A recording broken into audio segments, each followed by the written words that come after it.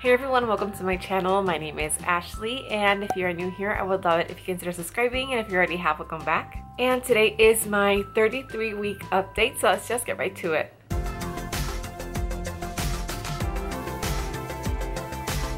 So I am 33 weeks and I think 3 days today. When you see this, I'll be a couple of days more, like almost 34 weeks. But I'm gonna try to keep this super short and sweet because my camera is running out of battery and all of the extra batteries are out. So checking on the Ovia app. I'm so out of breath. It says that baby is about the size of a cauliflower blossom, but way cuter.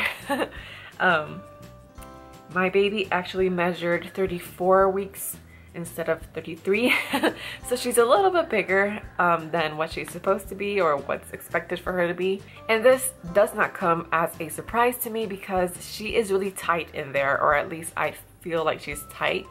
She is in position. My provider actually has really big eyes, and when she went to feel where the baby's head was at, her eyes like were about to pop out of her face because she's kind of low.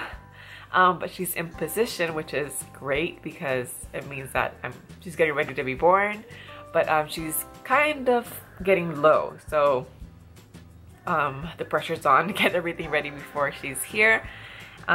Baby's heart rate is great. It was in the 140s. My blood pressure was really great.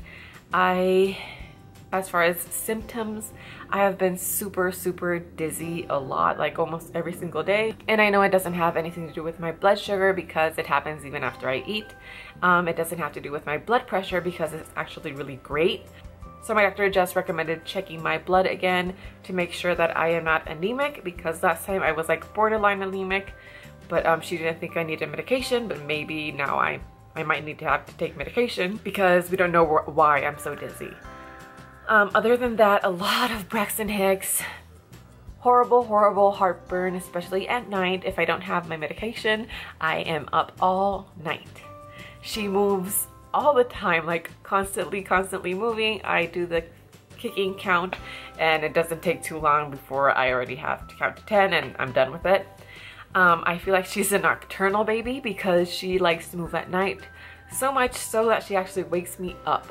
And already it's so hard for me to sleep because I can't get in the right position. Everything is uncomfortable, but everything overall has been so great, and I am super grateful for everything. And yeah, they had me register at the hospital, so things are getting real.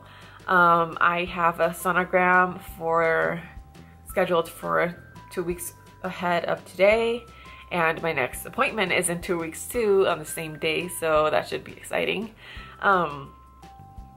They had me get some baby aspirin just in case, so it's just preventative. So I don't know, to just lower the chance of preeclampsia, because I did get that last time.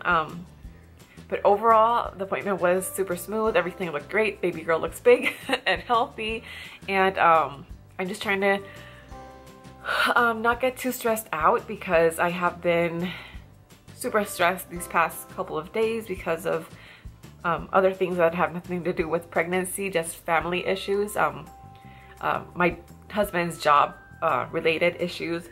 So I'm trying to keep it cool and not get too stressed out and not worry too much until after the baby's born, because I don't want anything to you know, upset the baby or make me go into labor earlier.